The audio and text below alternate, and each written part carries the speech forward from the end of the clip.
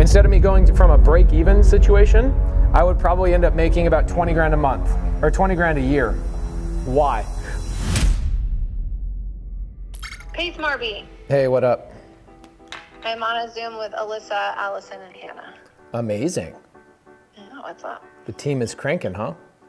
Yeah. You know the house on Flower we just bought? Yeah. Can you give me some stats on that real fast? As far as like what size, what we bought it for? Purchase price, interest rate. Purchase price was $277,500. Interest rate is 2.625%. Hold on. 2.65%. 625. 625. Okay.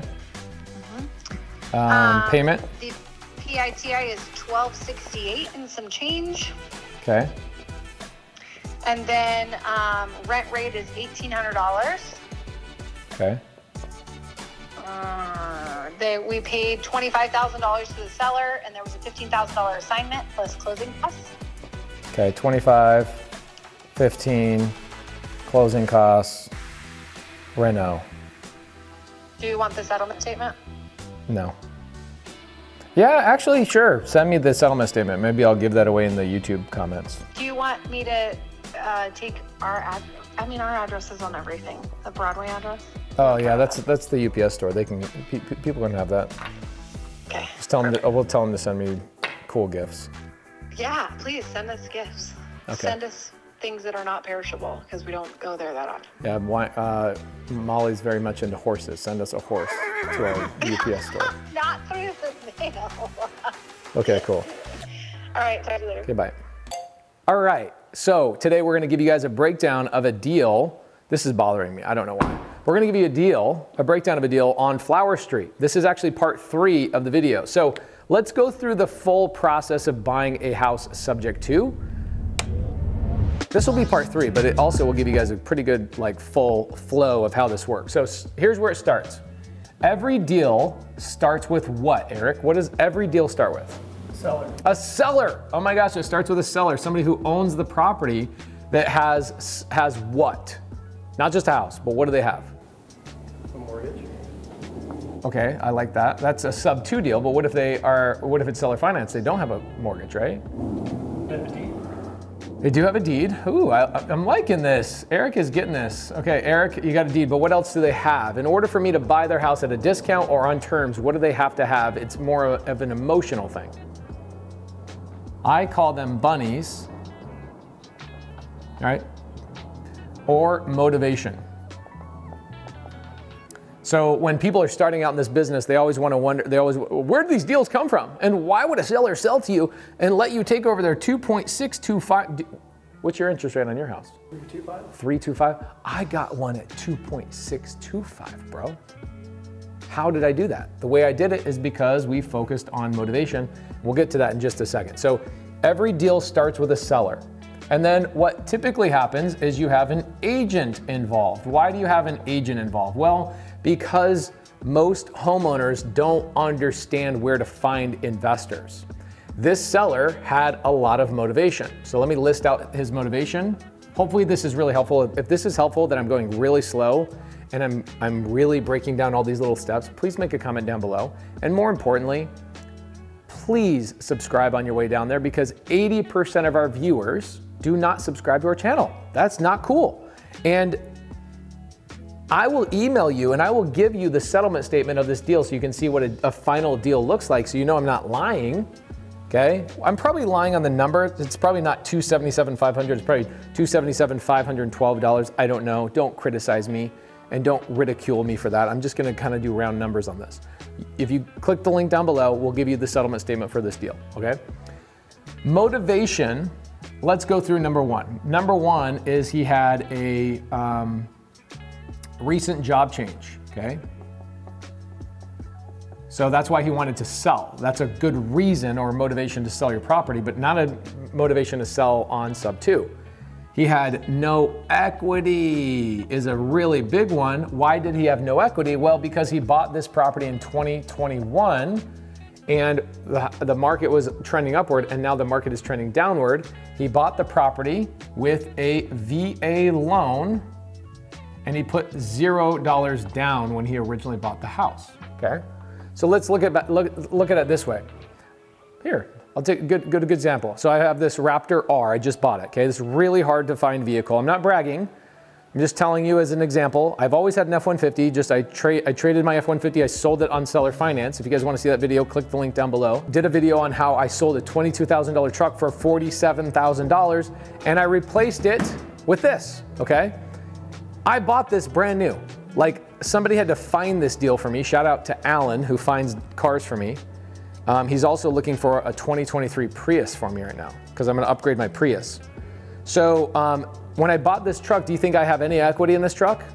Or if I sold it today, would I have to actually lose money?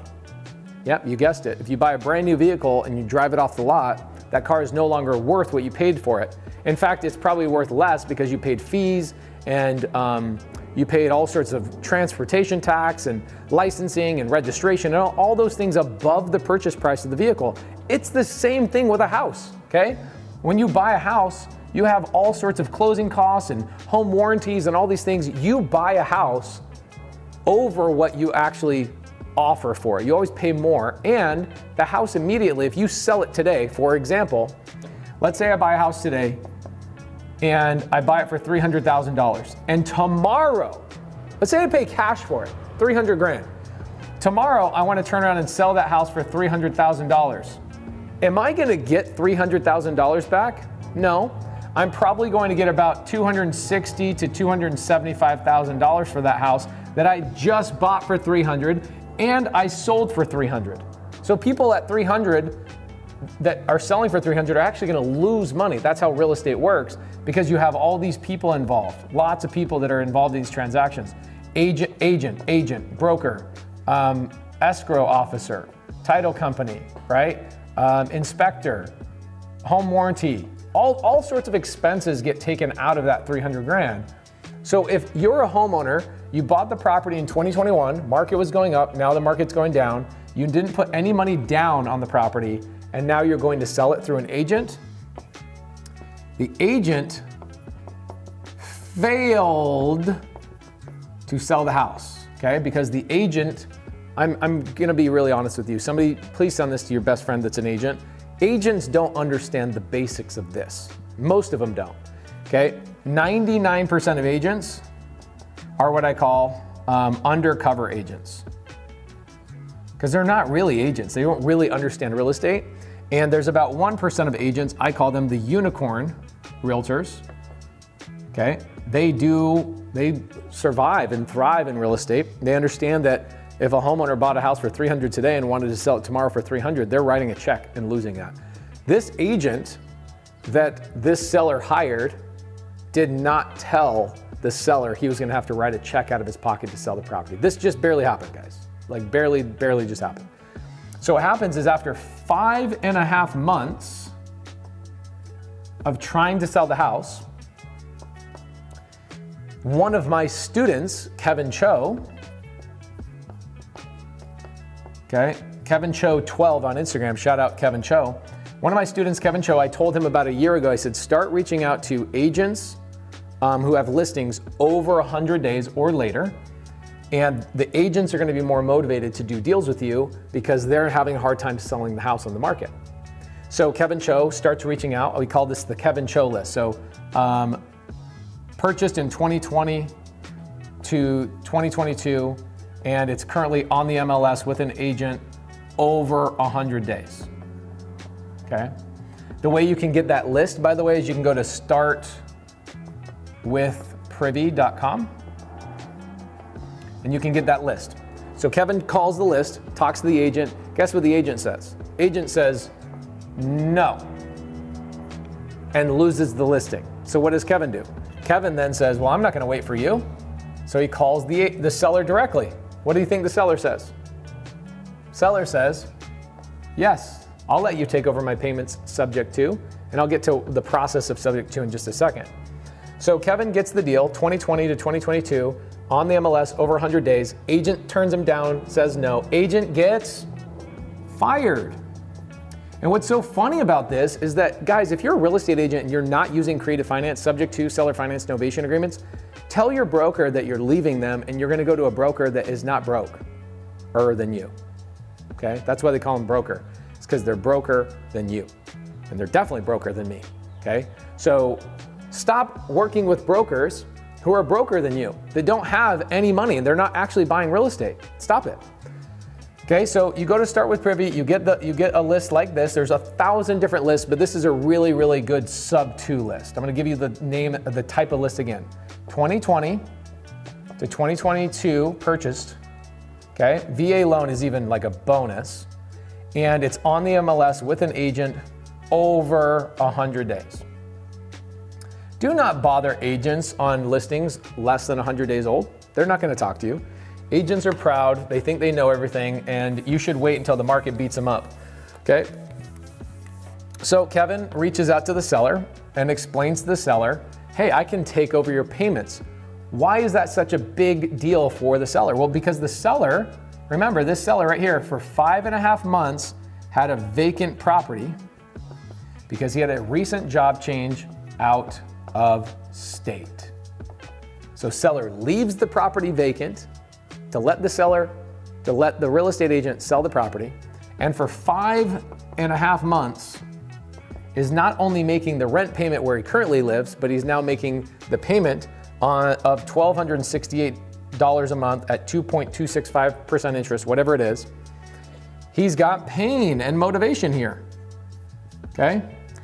This is one of the best opportunities in all of real estate right now is expired listings. Okay, so what is an expired listing? Right here, an agent got fired. How many agents in the last 30 days in Maricopa County, that's where I live, Maricopa County, how many agents got fired from failing to sell a house in the last 30 days? By the way, send this to David Green on Bigger Pockets because he needs to know this. Because he criticized wholesale on one of his YouTube videos recently, and I'm not a big fan of that. So let me point out to the licensed real estate agents right now that in Maricopa County alone, we had 600 plus homeowners fail to sell their homes because their agents did not educate them on the price of their home and what was going on in the market. And on top of that, the agents don't understand subject to and seller finance. And I'll get to this in just a second. Seller says, yeah, really? You would take, instead of you saying, why would a seller let me take over his payments subject to, look at the reasons why. He went through 5.5 months of making payments. Kind of changes your paradigm a little bit for you to say, go from why would a seller do it to, oh my gosh, I totally understand why a seller would do this. Do you want to make 2 payments a month after you just took a job change that's supposed to upgrade and drastically change your life in a positive way, but then just find out that you have 5 months of payments on a house that the seller or the agent said he could sell for you, but he couldn't? No, a lot of pain here, okay? Seller says, absolutely, I'll let you take over my house payment, but I want $25,000 is what the seller wanted, $25,000, okay? Here's the challenge. This house was purchased for $277,000. I would have happily paid an agent a 3% commission by representing us, but the seller got fired because the agent got fired because the agent was told Kevin Cho no.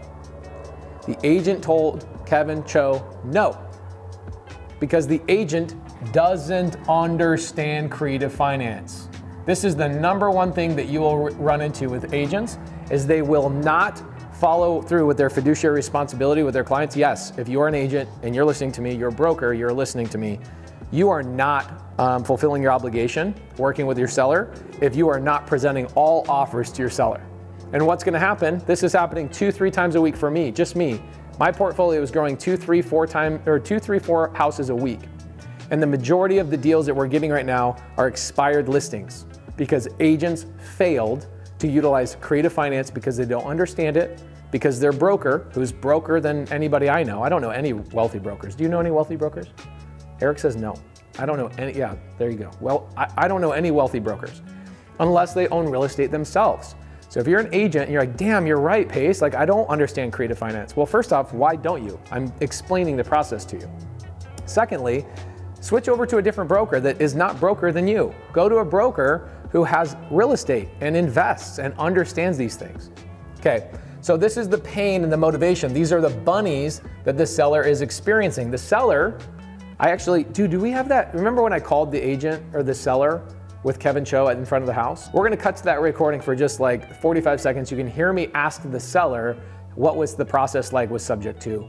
Cut now. Guys, we're calling a seller right now that we just bought this house from. Hi, hey Joe, my name's Pace. I'm Kevin's partner. I just want to call and thank you for the house, brother, and just say how much we appreciate you for doing business with us. Oh, no problem. How did the process go? How did our team treat you? How did the title company treat you? All that stuff. Well, if we could have gotten everything, if we could have gotten it off the market when it was supposed to be. Yeah, but that was the agent, right? Yeah.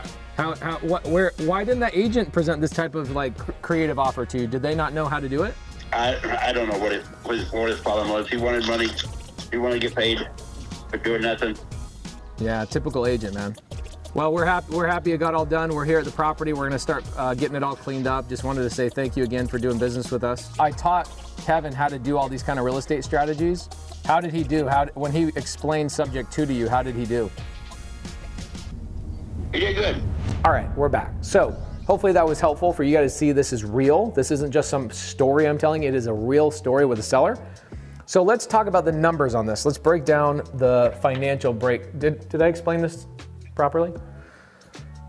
Did I do a good job? Is somebody gonna go, you didn't break it down enough for me. You didn't explain it enough. How dare you spend all this time and energy on your YouTube channel and not explain anything to me? You just did a bunch of blah, blah, blah, blah, blah, blah, blah. As you saw Molly give me the numbers, let's break down the numbers and how I'm gonna make money. I gave you the lead type, okay? Kevin came in and the agent gets fired, so no more agent. Sorry, agent, you missed out on roughly $8,000 in commissions you could have made, but you are not learning and expanding and growing and truly understanding real estate. So agent gets fired, Kevin gets involved, okay? Kevin is one of my young students, he's 22 years old. This year, Kevin will probably make $600,000. Okay, just assigning, wholesaling a subject to deal. So here's how subject to works. Kevin takes one of our contracts that he gets from my mentorship. Yes, I have a mentorship. No, I'm not trying to sell you. I'm just telling you where he got stuff. Takes a contract. He has a transaction coordinator, somebody from my mentorship. No, I'm not trying to sell you on a mentorship. I'm just letting you know where these resources are located. He hires a transaction coordinator. Transaction coordinator calls the seller, walks the seller through the SubTo paperwork. Yes, it's a separate contract. I know I will never give you a SubTo or seller finance contract. I see Jerry Norton giving his away. Go get his, okay? Mine are private. I do so many transactions, SubTo and seller finance. They change so frequently.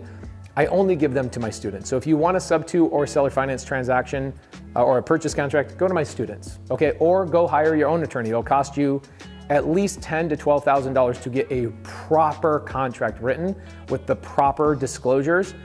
This purchase contract, a SubTo contract, okay? You have a purchase contract and then you have 7 other documents, okay? It is not just a purchase contract. There are 7 other documents attached to this that all need to be signed. Okay, so this purchase contract then gets sent over to, where does it go, Eric? Title company. Okay, so the girls inside the title company, they receive the paperwork and then they call the seller and they go, hey seller, we see there's a purchase contract, just want to verify that you're in contract with Kevin Cho and his team. Seller says yes. They have now officially opened escrow, okay? Here's what happens in SubTo. This is where SubTo is it's so much, I'm telling you, listen to me. Cash transactions are so much more challenging than SubTo. You guys think SubTo is more challenging? SubTo is way, way, way easier. I can close a SubTo deal in 2 to 3 days max, okay? If I have a lender involved, which we're not getting a lender involved, we're just taking over payments here, okay? The deed, okay, the certificate of ownership, the title company is transferring that to the end buyer. So Kevin Cho, my student, assigns this contract to me, okay? That assignment contract also goes to title. So the deed goes to title, the purchase contract goes to title, the assignment contract goes to title, and the title company cooks up and works up the entire purchase contract. Okay, or not the purchase contract, but the whole transaction. Their job is, for me, the buyer, to take all my money and I wire it to close it. I wire it to the title company. Out of my money that gets wired, let's add up what it is. 25 grand, 15 grand, 5 grand, so 45. So $55,000 is what it took to get this deal done. I wire $55,000 to the title company. Where does that 55 grand come from, Eric? Private money. So let's break that down too. Somebody's gonna say, I need to start to finish. Please tell me the whole start to finish. And they're gonna criticize me for not, and then they're gonna say some shit like, this video's too long. Man, start your day with gratitude. And by the way, click the subscribe button. Show me some gratitude, please. Okay, so I go find a private money lender. You guys have seen my private money lenders. In fact, in video number 1 and video number 2, Wesley Grant _21 is one of my private money lenders I go to for money like this. So, private money lender. Where do I find private money? Go in the link in the description down below. I have a whole private money training free on YouTube just for you, okay? Private money, where do you find it? Link. Private money gives, do they give me the money, Eric? No. Where does the money go? Title. Title. Does the private money lender ever wire money to me? No. So that money only goes to title. And the agreement that I have with that private money lender is called a note and a deed of trust, okay, which is a mortgage in Arizona. So I have an agreement between me and my private money lender. That agreement for me is 8% interest only. Let's do 8% interest only. I would say the payment's probably like $425, something like that. You think you're faster than me? Don't even try it. Eric's trying to do it faster than me right now, guys. He's so full of it. Okay, 4,400 divided by, okay, so my payment, guess the payment. Monthly. 1,500. 1,500? Are you kidding me? It's 366 bucks. Oh, I think for the mortgage, my bad. Okay, so $366. I'm gonna borrow the 55 grand at $366 a month. The title company sets up my agreement. They set up servicing. They set everything up. They pull the money out of my bank account in the future. Everything's automated, okay? The person who does all of that is the title company and the transaction coordinator, okay? I can see why real estate is complicated for people. There's a lot of moving parts. There's a lot of people involved making a lot of money. Okay, so who gets paid? Well, here's what happens. Once my money hits the title company, 55 grand, they decide, hey, we're ready to close escrow. All right? So what ends up happening, the title company receives my $55,000. Okay? They receive the $55,000. Then the title company wires 25 grand to the seller. They wire $15,000 to Kevin. They take $5,000 for their closing costs. And then I keep $10,000 in their escrow account for future renovations. So my $55,000 did not come from me. I'm $0 out of pocket. The deed or the ownership, the title company makes sure it's put into my name, okay? So Pace is now the owner of the property, and the payments are coming out of my bank account and paying for this $1,268 payment plus my $366 payment every single month, okay? Now, you have questions, make a comment down below. I'm trying to go fast because Eric's trying, and we got a super duty guy trying to back into us. I don't know what's going on over here. Now I own the property. Here's the house, okay? The house, the $10,000 is gonna go and renovate the property. I'm then going to continue to have a $1,268 monthly payment, and then we're gonna have a $366 monthly payment. Where does that go, Eric? That goes to private money lender. Yeah. Why would that go to Kevin? Because Kevin's a great guy. Kevin's been paid 100%. Kevin has been paid, all right? So Kevin's been paid his $15,000. He's out of the transaction. He has signed the deal. He's gone. Make sense? You've shocked me. You've shocked me, Eric. Okay, so $1,268 monthly payment, where does that go? It was a loan. Goes towards the loan. It's one of those obvious questions where you're like, wait, is this a trick question? Okay, so goes towards the loan that I just took over subject to, right? Who's the owner of the property? You. Me. Whose name is on the loan? The seller. Seller. Perfect. So I know I have a payment every single month of 15, let's just say it's 1,500, 1,600, let's say it's 1,650 bucks, okay? I don't care about the math being perfect. Some engineer is losing his mind right now. So you heard what Molly said, right? Molly said in the very beginning, she says, we know we can rent this house right now for $1,800 a month. Okay, cool. So I'm into the deal, no money. My private money lender is making $366 per month. My loan pay down is happening right now. Okay, so this is what I call the delta, $277,500. Right now, the house has no equity. I basically bought it for $277,500 plus 55 grand. I paid $55,000 over what this property could not sell for. Does that make sense? I paid 15 grand to Kevin, 25 grand to the seller. I didn't buy the house. That's the thing that people don't understand about Subject 2. I didn't buy the house. Yes, technically I did, but really what I bought is this, 2.625% interest. That's what I really bought. That's what I cared about. The value of that will far outweigh what I paid in renovation and assignment fees on this house. So this is what I owe today. Here's what's great is over time, this will pay down to, let's say in 10 years, I'll owe $180,000 on this. Well, guess what? In 10 years, this property will also be worth $425,000. And this is called the delta, okay? This is how real estate investors make money, okay? Yes, cash flow is cool. And yes, I can cash flow, which I'll get to that in a second. But really what I care about is the future delta. This is where wealth is, okay? This is where I have a silent savings account. Now, Eric, if I rent this property today for $1,600, or I have a total payment of $1,650 a month, and I rent this for $1,800 a month, do I have a net cash flow of $150 per month? No. No, why not? We call this CapEx, or we call this the vacancy and repairs. So think about if in 1 month, let's say I rent this property out for 12 months, right? So I've got January, February, March, April, May, June, all the way to December. And I have a tenant all the way through here, okay? $150 a month equals $1,800, ironically. I did not mean for it to do that, but that means $1,800, right? In cash flow, $150 I'm making every single month.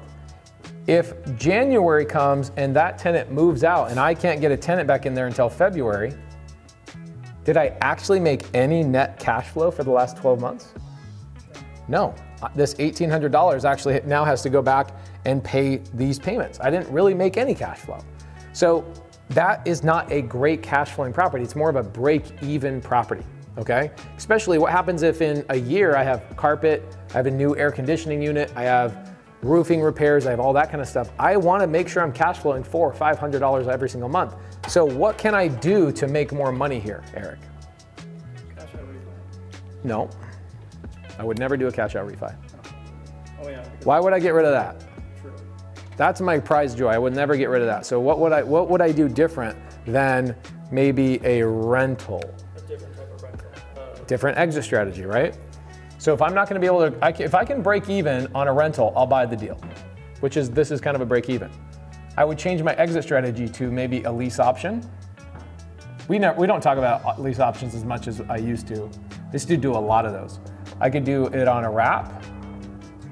If I did it on a wrap, I would not need to spend the $10,000 to renovate the property, which is kind of cool, okay? That's a whole nother conversation for another day, sorry.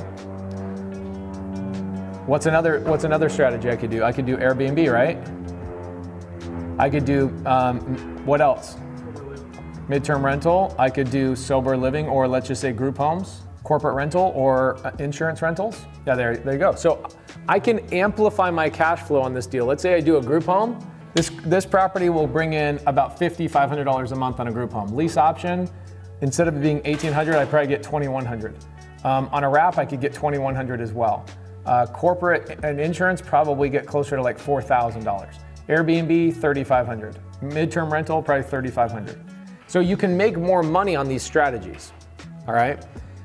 how do you determine which strategy to use? Well, it depends on what resources, what relationships, what your passions are. Personally, I'm not a big fan of group homes unless I have somebody to operate them for me. So that's a good example of, do I have a resource to rent this out? I have a guy named Patrick that every time I get a house like this, I call Patrick and I go, do you want this as a group home? And if he says yes, I rent it out to him. I sublease it for double my average payment. So he could bring in $5,500, but I would take my $1,800 rent rate and double it to him, so I'd bring in about $3,600 a month. I'd make a really good amount of money, all right? Instead of me going from a break-even situation, I would probably end up making about 20 grand a month, or 20 grand a year. Why? Because $1,800, that's what I could rent it for. I would double that and I would give it to Patrick, okay? So now I'm cash flowing $1,800 a month instead of $150 a month. Multiply that by 12, you're gonna be somewhere around $20,000. That makes a lot more sense, right? In the long term. But what if you're one of these people that's buying a lot of properties and you can't find enough people to rent them out from the group home or Airbnb? There's a lot of positives and negatives of each exit strategy, and you have to make a determination. So if you guys want, and you guys want to learn exit strategies, go to Wealth Without Cash, okay? Wealth Without Cash, biggerpockets.com/wealth without cash. I have a whole hour, maybe 2 hour breakdown in this book about exit strategies, the pros, the cons, etc. And that's actually not in the book. The real value of this book, guys, I'm gonna be honest with you, is the video companion guide. I broke down each chapter, gave about 2 hours about each chapter in this book in a video companion guide. Go check that out, Wealth Without Cash on Bigger Pockets. Go to biggerpockets.com/wealth without cash. So, was this in depth enough? Almost to the point where it's probably too fast. Like, I probably need to dumb it down even more, and I need to make it slower. Like this, then actually, no, I did a damn good job. If I did a damn good job, then tell me in the comments down below, and we'll see you in the next video.